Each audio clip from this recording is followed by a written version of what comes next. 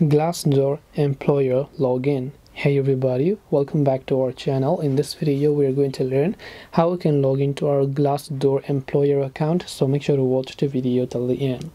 Now if you have an employer account on Glassdoor but then you don't know how to log in, well, it's very simple. Open your browser and just type in Glassdoor space employer, right? So go ahead and then type in Glassdoor employer login.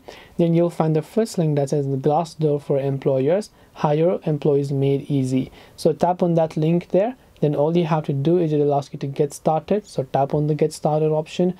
And if you've already created your account, there you'll find the option to basically log into your employer account over here as well. So let this load up here. Take the first step and so on, and all you have to do is join Glassdoor and you'll be able to log in. This way you'll be able to go ahead and then actually log into your Glassdoor employer account. Hope this video was very helpful. If you have got any more questions, then feel free to also leave them down in the comment section below. Thank you for watching till the very end of this tutorial, and see you soon in our next video.